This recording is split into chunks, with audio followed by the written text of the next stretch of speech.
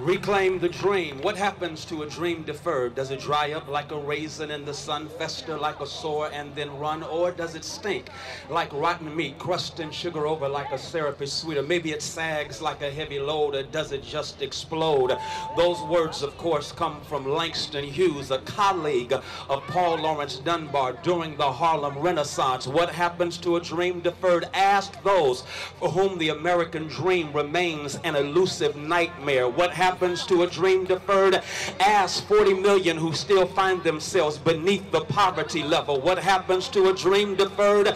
I guess my man Grandmaster Flash can give it to you like this. It's like a jungle. Sometimes it makes me wonder how I keep from going under.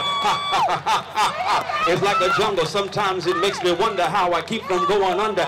Ask those who find themselves in schools that are factories of failure, that feed the prison pipeline, so that we now have in this country what Michelle Alexander calls the new Jim Crow. What happens to a dream deferred?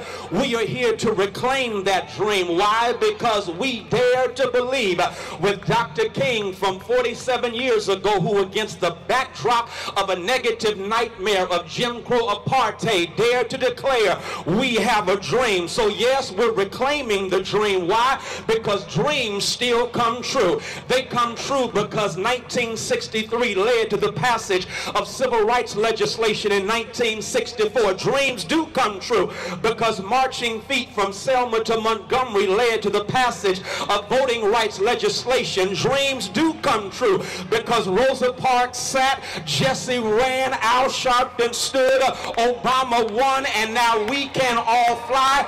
Dreams do come true because now in the White House we have Malia and Sasha playing in that White House, because dreams do come true. Because if God be for us, who can be against us? Dreams do come true because no weapon formed against us shall prosper. Dreams do come true, and we shall overcome. Peace.